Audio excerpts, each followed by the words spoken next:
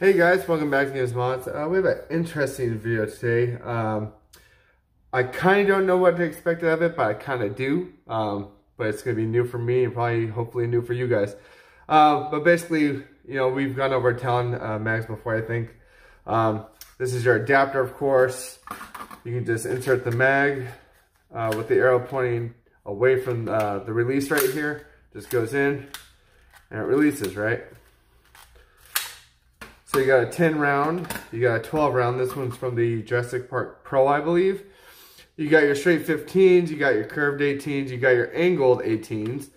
This is a 3D printed one I have, and I think it holds 20. I think 20. And then you have the Tachi 29, right? But last week, I think it was last week, either last week or the week before, I saw something interesting, and from what I read, I just skimmed over it real quick, but it looked like it's going to be a short dart magazine that can potentially be one longer than the Tachi. The Tachi holds 29 rounds. This supposedly holds 20 plus 10, which is 30. So let's go ahead and open it up and see what we got in this box here. This is from Worker. Technically, I bought it through Etsy on AK Blaster Mod, but you know, it's Worker Mod. So let's see what we have in here. I am very interested. I believe I ordered 2 of these. I did. For some reason, I thought I only ordered 1, but glad I ordered 2. So, as you see here,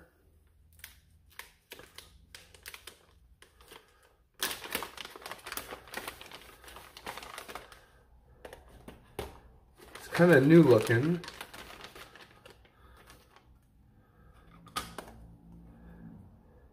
It says rock on it. It says rock fabricate. Looks pretty much like a Talon. Let's get the magazine here. There's a little notches, I believe. Yep. Very cool, very sleek. Now, this is 20 already, right? But this is an extender to put on the bottom to make it fit 10 more. So let's see here. Trying to see how this goes. There's no instructions, but I'm guessing you just take this off down here, right?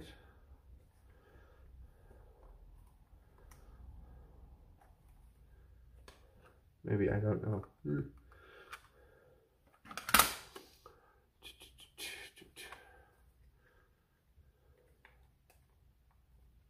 I'm going to look real quick because I don't want to break this.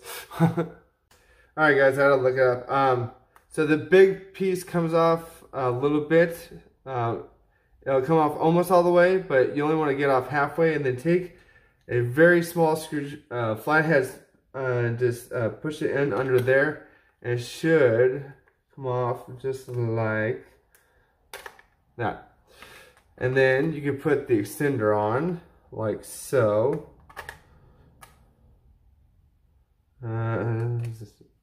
Which way does it go here? Let's see here. So see, it goes out and then it kind of goes in on both sides. Same thing on that. So that's going to go the same way. Should you... like that. That should click together. Like so. And then the end cap piece is going to go the same way.